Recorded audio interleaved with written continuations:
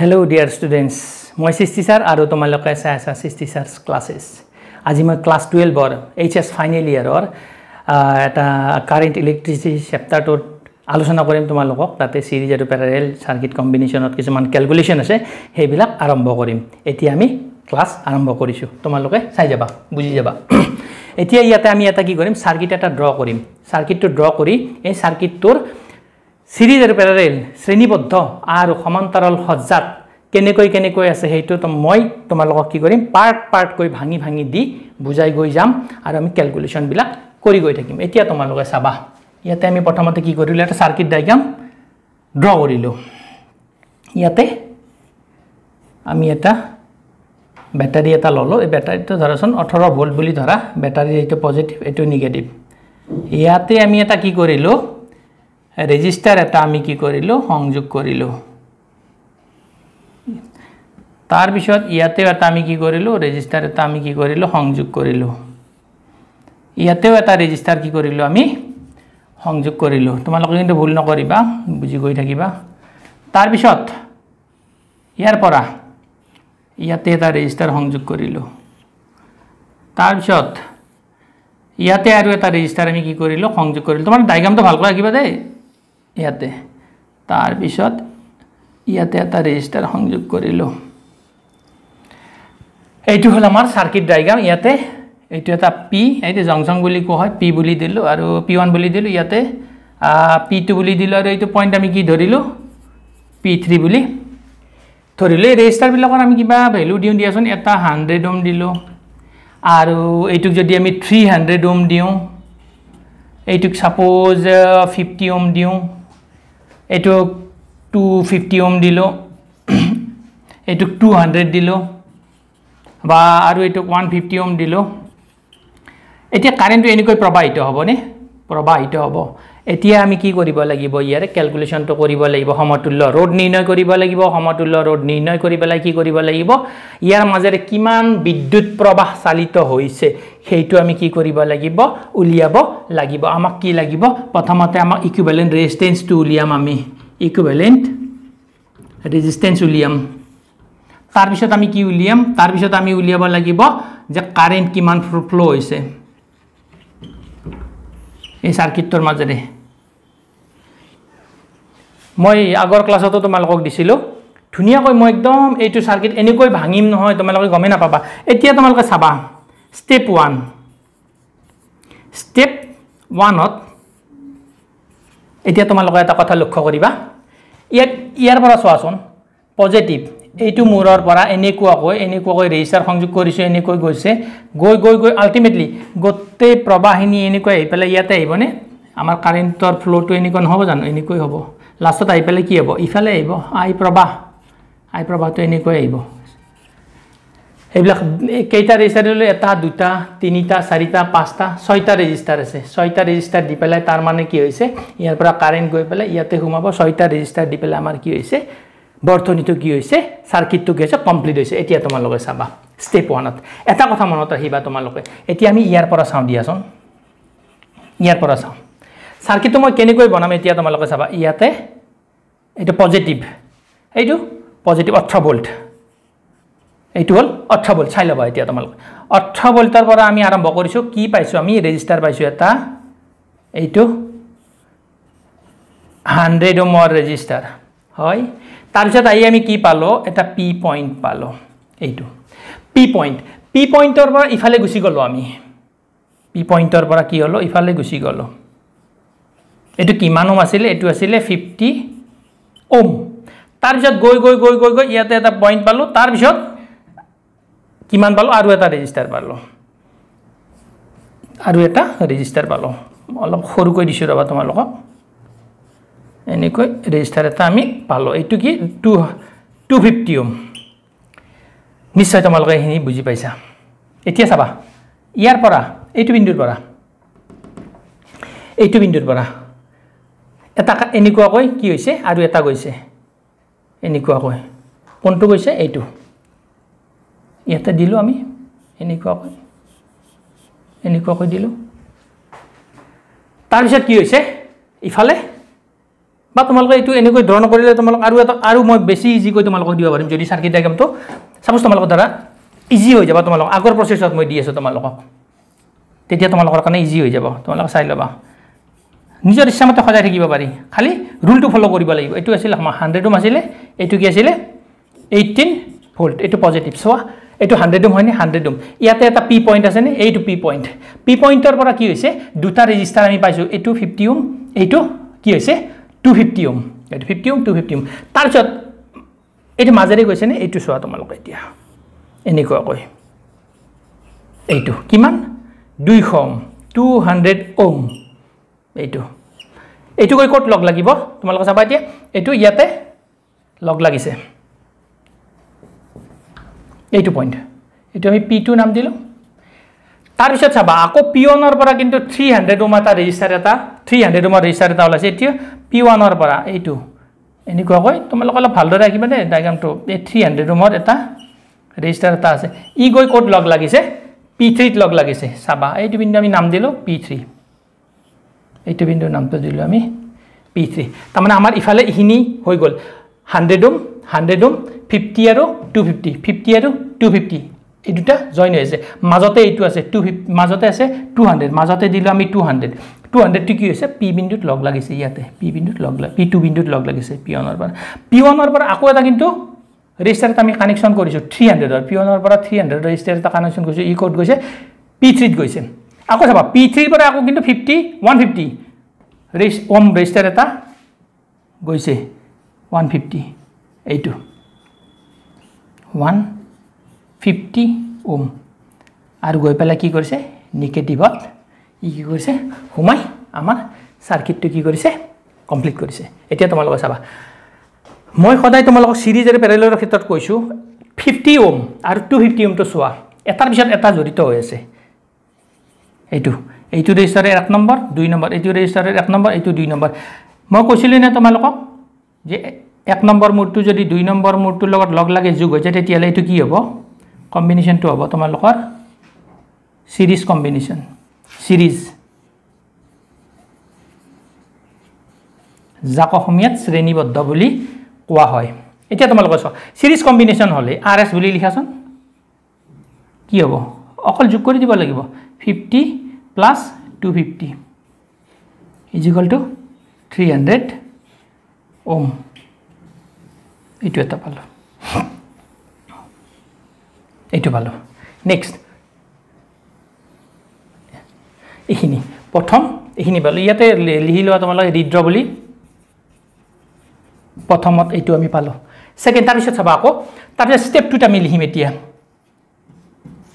step 2 ৰিড্ৰ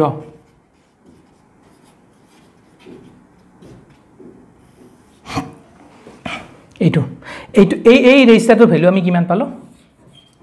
300 ওম তাৰ মানে এই দুইটা ৰেজিস্টাৰ মিলি পেলে এটা ৰেজিস্টাৰ আমি ভ্যালু এটা পালো 300 ওম আকৌ এইটোক আমি এবাৰ ৰিড্ৰ কৰিম এইটো চাবা তোমালোকে সো তেনেকৈ কিবা লাগিব এইখিনি 18 ভোল্ট এনেকৈ দিব লাগিব 100 ওম ইয়াতে মানে একক বিলাক ৰৈ যাব পাৰে দি যাবা তোমালোকে ইয়াতে দিবা এইবিলাক তাৰ পিছত ইয়াতে 100 ওম দিছো 100 ওম দি পেলাই P1 ৰ পৰা কি হৈছে এইটো এইখিনি গোটেই লিখিব লাগিব এইটো লিখিব লাগিব এইটো লিখিব লাগিব এইখিনি লিখিব লাগিব মাত্ৰ ইয়াতে অলপ চেঞ্জ হৈ যাব চাবা তোমালোকে মই বাকিখিনি গোটেই সেম ইয়াৰ ওপৰ তলৰখিনি গোটেই সেম ড্ৰ কৰিম ওপৰখিনি অলপ বেলেগ কৰি দিম এতিয়া ইয়াতে এইটো 18 ভোল্ট এইটো 18 ভোল্ট এইটো পজিটিভ ইয়াতে এনেকুৱাকৈ কি হৈছে এইটো 100 ওম এইটো 100 ওম ইয়াতে আছে এইটো কি P বিন্দু P1 তাৰ পিছত এইটো কি এইটো 200 ওম তাৰ পিছত 200 ওমৰ ওপৰত আমি এতিয়া ইয়াতে এনেকৈ দিব পাৰিম এনেকৈ দিলো ইয়াতে লগ লাগি আমি ইকুইভ্যালেন্ট ৰেজিস্ট্যান্স কিমান পাইছিলো ইয়াতে এই দুটাৰ 300 ওম এইটো 300 ওম পাই গলো ভেৰি সিম্পল এইটো কি বিন্দু P2 বিন্দু P1 ৰ পৰা আৰু এটা ওলাইছে এইটো 300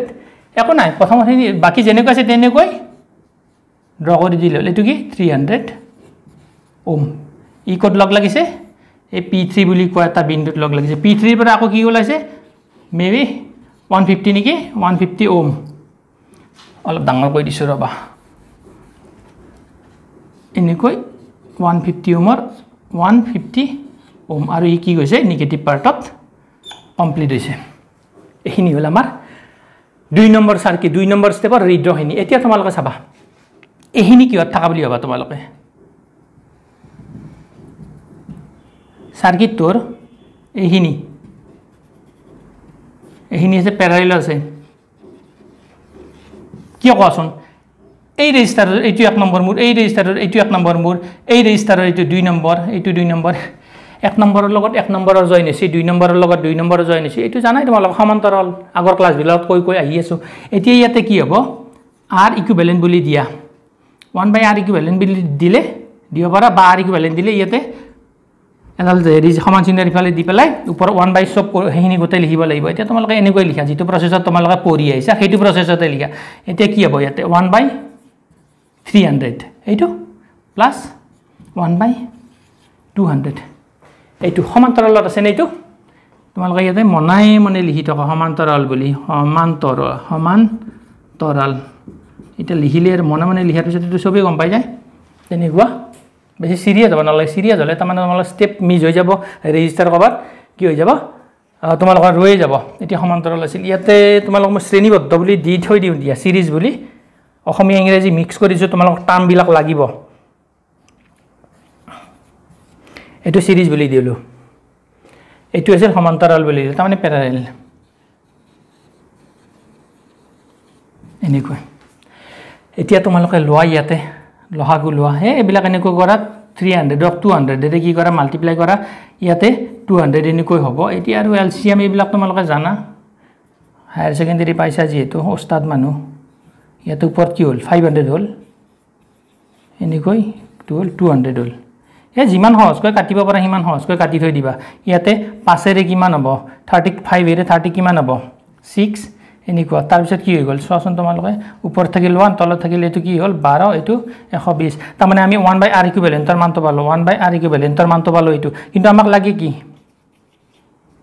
তানে 120 কি বুজিলা ইয়াৰ পৰা ইখিনিৰ কাৰণে আমি এটা ইখিনিৰ সমতুল্য ৰোধ এটা পাইছো সেই সমতুল্য ৰোধৰ মানটো কিমান হৈছে এতিয়া চাবাচোন তোমালোকে ইখিনি বুজি পাইছানে এটো আছিল কিহত সমান্তৰালত আছিল সমান্তৰালত থাকিলে আমি এনেকুৱা কৈ লিহি এইটো পালো তোমালোকে ইয়াতে চাব পাৰে তোমালোকে ভাবিব 120 খৰ পৰালে এইটো আছে যে 0 টো আছে না 0 টো ইয়াতে তোমালোকে ইয়াতে এইটো 0 কাটি এনেকৈ লিখি থৈ দিব পাৰা 60 আৰু এইটো এনেকৈ এইটো তাৰ পিছত আমি থাৰ্ড স্টেপত তাৰ মানে থাৰ্ড স্টেপটো আমি কৰিব লাগিব এতিয়া এখিনি মুছি দিও তোমালোকে চাবা হা এখিনি মই মুছি দিলো এটা থার্ড স্টেপ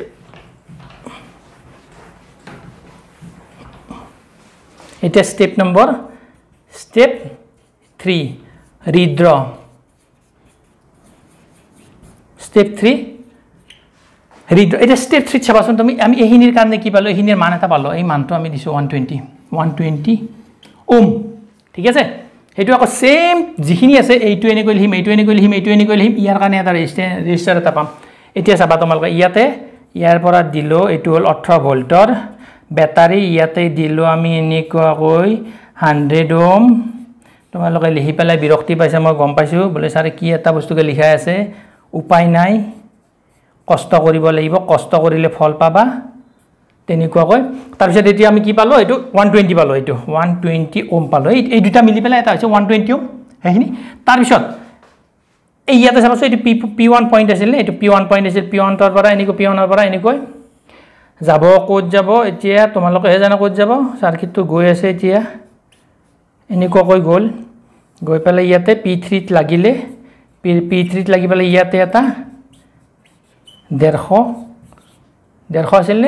এইটো কোড আছিল 150 আছিল এইটো 150 এইটো কিমান আছিল এইটো আছিল 300 এইটো আছিল 300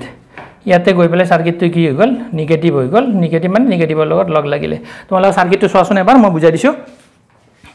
18 ভোল্ট এইটো 18 ভোল্ট আছিল 100 ওম আছে হেতু 100 ওম এখিনি মিলি পেলাই আমি কি পালো এটা 120 পালো এখিনি মিলি 120 পালো তাৰ পিছত 300 ৰ তো এটা আছে 300 ৰ এই ষ্টাৰ্টিংৰ পৰা আহি আছে 300 টো লিখিলো তাৰ পিছত কি আছে ইয়াতে এইটো কি পয়েন্ট p3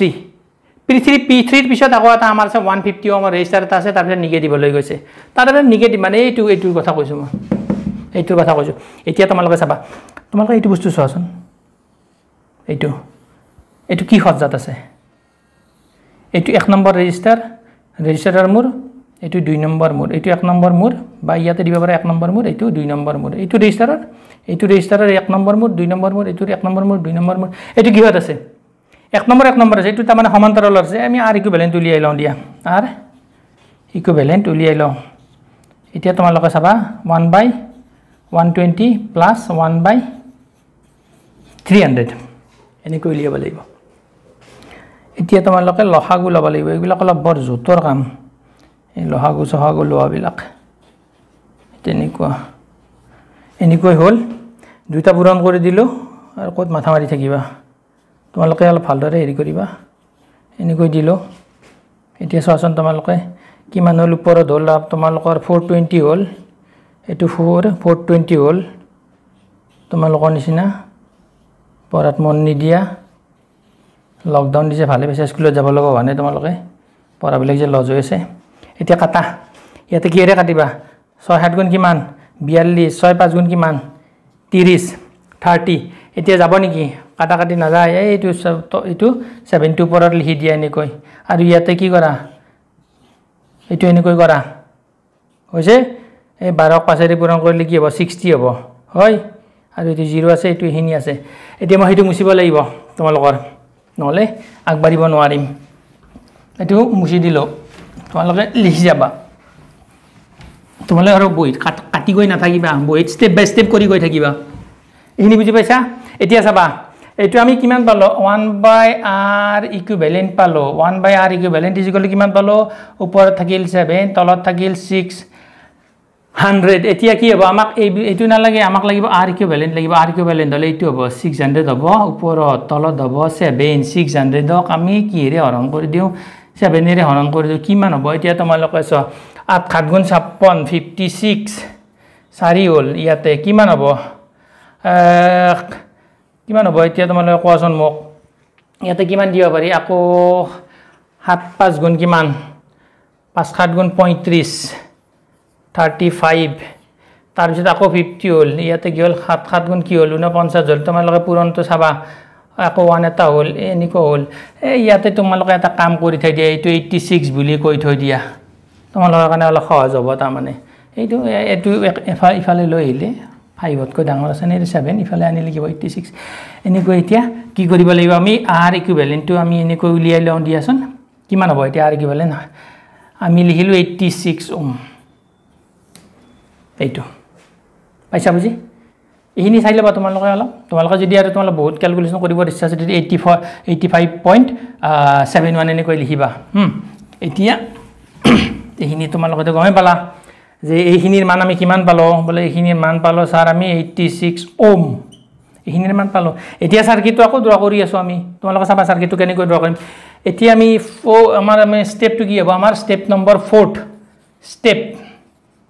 4 নম্বৰ স্টেপত ৰিড্ৰ কৰা 4 নম্বৰ স্টেপত আমি ৰিড্ৰ কৰিম এতিয়া চাবা 18 ভোল্ট আছে এনেকৈ 18 ভোল্টৰ বেটাৰী এইটো আছে 18 ভোল্টৰ বেটাৰী ইয়াৰ পৰা ওলাইছে 100 ওম এটি ইয়াৰ পৰা ওলাইছে 100 ওম তাৰ পিছত ইহিনিৰ আমি মানটো কি পালো ইহিনিৰ মান পালো 86 ইহিনিৰ মান পালো 86 ওম তাৰ পিছত এনেকৈ গৈ পেলা 150 আছে ইয়াতে 150 তো লিখিলো ইয়াতে কি হৈ গল ইয়াতে পালো এই আমি নেগেটিভ পোরশনটো পালো হয় তাৰ মানে কি 100 ওম তো আমি লিখিলো ইহিনিৰ কাৰণে কি পালো 86 পালো 86 তো আমি ইয়াতে বহাই দিছো 86 বহাই দিছো তাৰ পিছত কি পালো 120 কি পালো 150 পালো এইটো 150 তো পালো মানে 150 তো আছে স্টাৰ্টিংৰ পৰাই লাগি আহি আছে 150 তো ইহিনি পালো এতিয়া তোমালোকে চাবা এইটো কিহত আছে মোক কোৱাচোন তোমালোকে কিহত আছে মই খবৰতকৈ বেছিয়ে কলো কি জানি তোমালোকক এই প্ৰথম ক্লাছৰ পৰা কৈ আহি আছো 1 নম্বৰ মূৰ 2 নম্বৰ মূৰ 1 নম্বৰ মূৰ 2 নম্বৰ মূৰ 1 নম্বৰ মূৰ 2 নম্বৰ মূৰ কি হৈছে এবালে যোগ হয়নে নহয় যোগ হলে সিরিজ কাকো নকবা তোমালোকে এতিয়া হ'ব আরএস বুলি লিখাছন তেনেকৈ 150 ঠিক আছে এটো কি আছে সিরিজত আছে সিরিজত থাকা বুলি কাকো নকবা আৰু নেদেখাবা কাকো তেনেকুৱা এতিয়া এইটো প্লাস কৰিলে কি হ'ব তোমালোকে প্লাস কৰাচোন কিমান হ'ল ইয়াতে আমাৰ 100 হ'ল আৰু কিমান হ'ল এই কিমান হ'ব এতিয়া 250 মান হ'ব আৰু ইয়াতে কিমান হ'ল এনেকৈ কিবা এনেকৈ হয় নেকি আমি ম্যাথছত অলপ কেঁচা মানুহ নে তোমালোকেতো উস্তাদ আৰু তোমালোক গোটেই ম্যাথবিলাক যেতিয়া গোটেই ম্যাথবিলাক আমি ক্লাছত কৰ সৰু এটা যদি কিবা আমাৰ ওয়াৰ্ড এটা কিবা সৰু শব্দ এটা যদি ৰৈ গৈ নহয় ও স্যাৰ ভুল হৈছে এনেকুৱাকৈ হাল্লা কৰা তোমালোকে তেনেকুৱা মই দিন ক্লাছত লিখিছিলো 1 2 3 5 6 7 8 9 10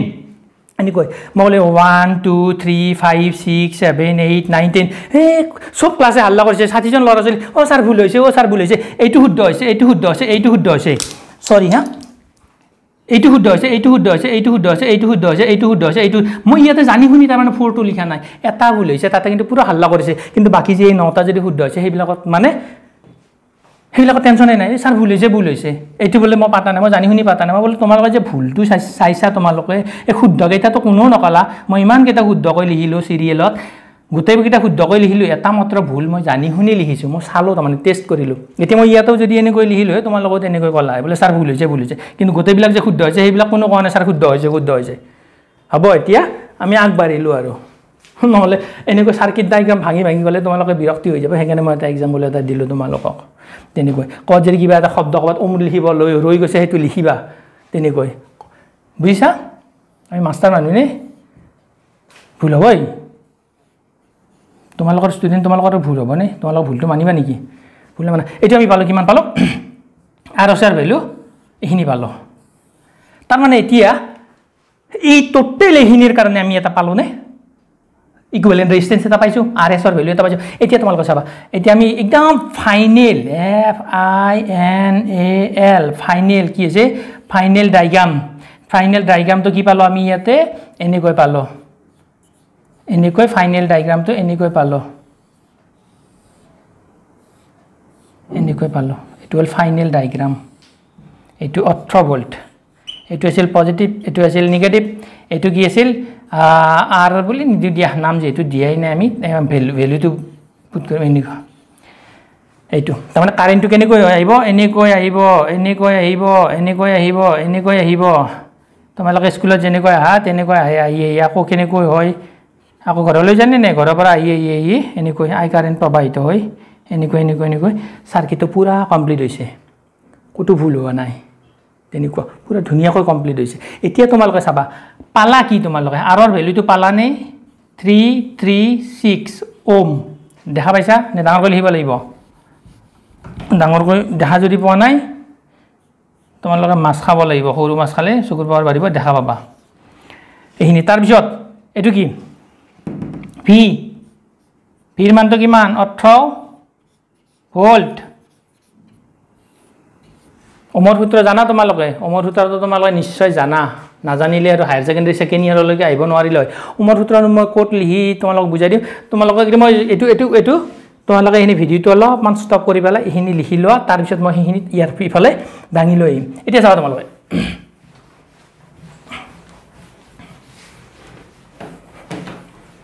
এতিয়া তোমালোকে চাবা আমাৰ একদম আমি একদম হেৰিলৈকে আহিছো আৰু কোজ হ'ব আৰু এতিয়া তাৰ মানে ইয়াতে দি আছে R = কিমান দিছে 336 ওম আৰু V দিয়া আছে 18 ভোল্ট হয় এতিয়া আমি কি উলিয়াবা লাগে সার্কিটত আমি কৈছিলো আমাক লাগে I এর মান লাগে এইটো কারেন্ট লাগে ইকুইভ্যালেন্ট রেজিস্ট্যান্স টো উলিয়ালো ইকুইভ্যালেন্ট রেজিস্ট্যান্স পালো 336 ওম এতিয়া চাবা ওমৰ সূত্ৰটো কি এই ওমৰ সূত্ৰটো এনেকুৱা নহয় জানে এনেকৈ তোমালোকে চাবা এনেকৈ দিবা এইবিলাক মনতে ৰাখিব লাগে তোমালোকে এনেকৈ দি পেলাই কবাত এনেকৈ V তো দিবা এনেকৈ দিবা R দিবা এনেকৈ V = IR এনেকৈ হিচাপত এটা লজিক এটা আছে তোমালোকে চাই লবা হেতু এতিয়া তোমালোকে চাবা মই লিখিম V = I * R V = IR এটো কাৰ সূত্ৰ এটো ওমৰ সূত্ৰ এতিয়া কি আমাক লাগে কি I লাগে I হলে কি হ'ব V/R আর মান উলিয়াবলে প্ৰবাহৰ মান উলিয়াবলৈ কাৰেন্ট যিখিনি কাৰেন্ট আছে সেইখিনি উলিয়াবলে কি লাগিব কাৰেন্টৰ সূত্ৰটো লাগিব ভিৰ মান কিমান আছে ভিৰ মান আছে 18 ভোল্ট ঠিক আছে তাৰ পিছত কি আছে রেজিস্ট্যান্স কিমান আছে 336 ওম এইখিনি যে V/R ওম এখিনি কি হ'ব গম পাইছা এখিনি হ'ব কাৰেণ্ট এই কাৰেণ্ট প্ৰবাহৰ একক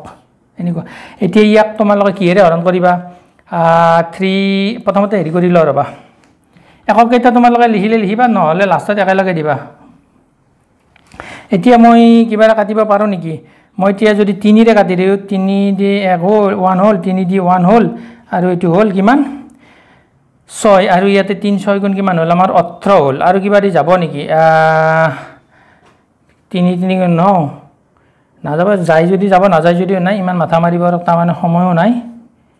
এনেকৈ তোমালোকে লিখাছন 6 দিয়া ইয়াতে 6 ক বাৰ না যাব কাটা কাটি গলে কৰি লবা কিন্তু তোমালোকে মোবাইলত দে কৰিবা এনেকুৱা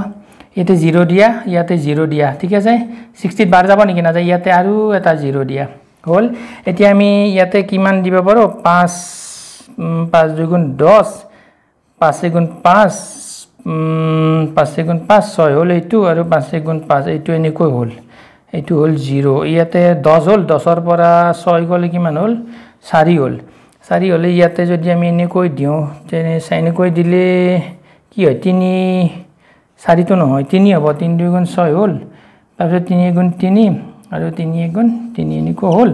ইয়াতে কি হল 4 হল তাৰপিছত ইয়াতে কি হল তোমালোকৰ 9 থাকিল 6 হল তাৰপিছত ইয়াতে এনেকৈ কৈ দিলো তাৰপিছত ইয়াতে কি হল 6 এ দিলো দিয়াছন 6 2 গুণ 12 6 গুণ 6 7 6 গুণ 6 এটো বেছি হৈ যাব 5 দিও দিয়াছন চাও 5 2 গুণ 10 ৰ 0 হাতে 1 গল এইটো ওপৰটোই হ'ব আৰু এইটো যে 5 দিছিল এনেকুৱা 6 এনেকৈ তাৰ মানে এহিনিৰ মানটো কি লিখিব পাৰি তোমালোকে গম পাইছানে এহিনিৰ মানটো 0.5 সৰি নকলে তোমালোকে বেয়া পাবানে 0.054 ইয়াতে এতিয়া তোমালোকে লিখিব পাৰিবা 0.054 কি এম্পিয়াৰ এইটো কি এম্পিয়াৰ আই তাৰ মানে এই বৰ্তনীটোৰ মাজেৰে ইয়াতে 18 ভোল্টৰ এই বৰ্তনীটোত ইয়াতে ৰেজিস্ট্যান্স ইকুইভ্যালেন্ট ৰেজিস্ট্যান্স টোটাল কিমান ওলাইছে 336 ওম ওলাইছে তাৰ পিছত যেতিয়া 18 ভোল্টৰ ব্যাটাৰী আৰু ৰেজিস্ট্যান্সটো 336 তাৰ মাজেৰে তাৰ মানে এই বৰ্তনীটোৰ মাজেৰে এই খজ্জাটোৰ মাজেৰে এই সাৰ্কিটটোৰ মাজেৰে কিমান কাৰেন্ট প্ৰবাহিত হৈছে এইটো 0.054 এম্পিয়াৰ এইটো হৈছে আমাৰ যে প্ৰথমৰ পৰা যে এটো আছিল আমি উলিয়াব লাগে সাৰ্কিটটো ললো সাৰ্কিটটো লৈ পেলাই যে এটো কৰিলো এইখিনি তাৰ পিছত তোমালোকে চাবাচোন এতিয়া মই আৰু এটা নেক্সট এটা তোমালোকক দিছো বহুত ইজি হেতু অলপ জানি থৈ দিয়া তোমালোকে তলে প্ৰেক্টিস কৰিবা কিন্তু দেই প্ৰেক্টিস নকৰিলে একো নাই এইবিলাক প্ৰেক্টিস কৰিব লাগিব সময়ও বেছি নাই কিন্তু সমাও কুলিয়ে গল তোমালোকৰ সেকেন্ড ইয়াৰৰ তেনেকৈ কি পঢ়িছা বা তোমালোকে অনলাইন তো চলাই আছে চৰকাৰেও বহুত ধুনিয়া এই সফটওয়্যাৰত পঢ়াই আছে তোমালোকে বা পঢ়িছা নে নাই হেতুৱে তেনেকুৱা এতিয়া চাবাচোন তোমালোকে এইনি জানি লোৱাচোন এটা মই সিৰিজ আৰু হেৰিৰ এটা প্যাৰেলৰ এটা বস্তু এটা দিছো তোমালোকক এইটো চাবা তোমালোকে মই ইয়াতে কি কৰিলো লাইট এনেকৈ কি কৰিলো লাইট তিনিটা দিলো দিয়া লাইট তিনিটা দি এতে এনেকৈ এটো পজিটিভ নেগেটিভ ব্যাটাৰীৰ লগত এনেকৈ কি কৰিছো লাইট সংযোগ কৰিছো এটো সাৰ্কিট তোমালোকৰ এন্টাৰটেইনমেন্টৰ কাৰণে মই দিছো বুজাই দিছো তেনেকুৱা আমাৰ পঢ়াটো এন্টাৰটেইনমেন্ট আমি পঢ়াটো এনজয় কৰি পঢ়িব লাগিব বাৰ্ডেন লৈ পঢ়িলে একো নহব এনেকুৱা কয় এইটো কোড আছে কম পাইছেন এইটো কাৰেন্ট ইয়াৰ পৰা ওলাব আই কারেন্ট এনেকৈ যাব ইয়ালৈ যাব সার্কিট কমপ্লিট হ'ব এতিয়া তোমালোকে এটা বস্তু চাব লাগিব কি চাব লাগিব তোমালোকে এইটো কিহত আছে এতিয়া আছে সিরিজত এইটো আছে সিরিজত থাকিলে কি হ'ব ইয়াৰ পৰা গল নে প্ৰবাহটো গল ইয়াতে যদি আমি ধৰন 6 ভোল্টৰ ব্যাটাৰী এটা ইয়াত লগত সংযোগ কৰি দিও তেতিয়া 6 ভোল্টৰ ব্যাটাৰী দিয়াৰ লগে লগে সিৰিজত ইভিনে কি হ'ব সমান পৰিমাণৰ এনেকৈ কাৰেন্ট প্ৰবাহিত হ'ব তাৰমানে ই যিমান পৰিমাণৰ কি পায় ই 2 পাব ই 2 এনেকুৱা সমান পৰিমাণৰ পাব এই 6 ভোল্টটো লাইট কেইটা কিন্তু মানে কমকৈ জ্বলিব কমকৈ মই আগতেও কৈছোঁ কমকৈ জ্বলিব তো বেছি উজ্জ্বল নহ'ব কমকৈ এইটো জ্বলিব লাইট কেইটা সিৰিজত সেইকাৰণে আমি ঘৰত সিৰিজ কানেকশ্যন নিদিওঁ তেনেকৈ সিৰিজ কানেকশ্যন দিলে তাৰমানে পোৱাটো পোৱা নাযায় নেক্সট এটা তোমালোকে চাবাচোন এইটো আৰু এটা মই চাৰ্কিট এটা দিলোঁ তোমালোকক এনেকৈ এইটো দিলোঁ এনেকৈ এইটো দিলোঁ আৰু এটা ইয়াতে দিলোঁ এনেকৈ ইয়াতে দিলোঁ এইটো এনেকৈ থাকিল এইটো ইফালে গ'ল এনেকৈ দিলোঁ এইটো নিগেটিভ এইটো পজিটিভ বেটাৰীৰ তেনেকৈ এতিয়া তোমালোকে চাবা ইয়াতে কি কৰিলোঁ 6 ভোল্টৰে বেটাৰী দিলোঁ দিয়া ইয়াতে দুটা লাইট আছে এইটো কিহত আছে গম পাইছানে নাই এইটো আছে সমান্তৰাল পেৰালেল আছে সমান্তৰাল সজ্জা সমান্তৰাল সজ্জা তোমালোকে লিখিবা ভালদৰে সমান্তৰাল সজ্জাত থাকিলে চাবাচোন ইপিনে যাবনে কাৰেণ্টটো এনেকৈ যাব কাৰেণ্টটো এনেকৈ যাব এনেকৈ গৈ নিগেটিভ লৈ আহিব এটা নেক্সট আকৌ এনেকৈ যাব কাৰেণ্টটো এটা দুটা কাৰেণ্ট যাব তাৰ সমান্তৰালৰ সেইটো পাঠ বেছি থাকে এটা পাঠেৰে কাৰেণ্টটো গৈছে এনেকুৱাকৈ গৈছে আৰু এটা পাঠেৰে এনেকুৱাকৈ গৈছে এনেকুৱা ইউ 6 ই কিমান পাব 6 ভোল্ট পাব ইউ পাব তোমাৰ লাইটটো বৰ ধুনীয়াকৈ জ্বলিব ই যিমান পাইছে ইউ সিমান পাইছে সমান্তৰাল যদি আৰু লগা আৰু তেনেকুৱাকৈ পাই গৈ থাকিব সমান্তৰালৰ ক্ষেত্ৰত এটা কি ভাল গম পাইছে নে নাই এইটো যদি লাইট বেয়া হৈ যায় কিন্তু এই তাৰমানে এইটোৰে আমি পোহৰটো পাই থাকিম বা এইটো লাইট যদি বেয়া হৈ যায় তেতিয়াহ'লে এইটোৰে পাই থাকিম তেনেকুৱা যিটো বেয়া হয় সেইটোৱে সিৰিজৰ ক্ষেত্ৰত যদি এইটো বেয়া হৈ গৈছে নহয় ইফালে হাকাৰ কৰি থাকিব লাগিব তোমালোকে লাইনে নাপাম বা এইটো যদি বেয়া হৈছে নহয় ইফালে শেষ এইটো যদি বেয়া হৈ গৈছে এইফালেও নাই তাৰমানে সিৰিজৰ ক্ষেত্ৰত যদি এটা যদি মাজত ষ্টাৰ্টিঙত বা মাজত যদি বেয়া হৈছে ব্ৰেক হৈছে অফ হৈছে তেতিয়াহ'লে বাকী গোটেইকেইটা কি হৈ যাব বন্ধ হৈ যাব এইটো ইয়াৰে ডিসএডভান্টেজ তে এতিয়া মই ভাবিলোঁ তোমালোকে এইখিনি বুজি পাইছা এতিয়া তোমালোকৰ মেইন কামটো হৈছে প্ৰেক্টিছ কৰা গম নাপাওঁ তোমালোকে প্ৰেক্টিছ কৰিছা নে নাই ইমান ধুনীয়াকৈ বুজাই দিছোঁ ইমান কষ্ট কৰি বুজাই দিছোঁ আশা কৰিছোঁ তোমালোকে ভালদৰে বস্তুটো ৰখাই চাই পেলাই তাৰমানে কি কৰিবা নোটৰ বহীত ধুনীয়াকৈ তাৰমানে বহীত তোমালোকে কি কৰি গৈ থাকিবা ষ্টেপ বাই ষ্টেপ লিখিবা তাৰপিছত চাবা ভিডিঅ'টো এনেকৈ চাবা ষ্টেপ বাই ষ্টেপ লিখি যাবা চাই পেলাই তাৰপিছত বহীখনত চাবা তাৰপিছত মোৰ লগত বহীখনৰ লগত ছাৰৰখিনি মিলিছে নে নাই যদি মিলিছে 2-3 বাৰ প্ৰেক্টিছ কৰা হৈ যাব ভাবিছোঁ তোমালোকে বুজি পাইছা থেংক ইউ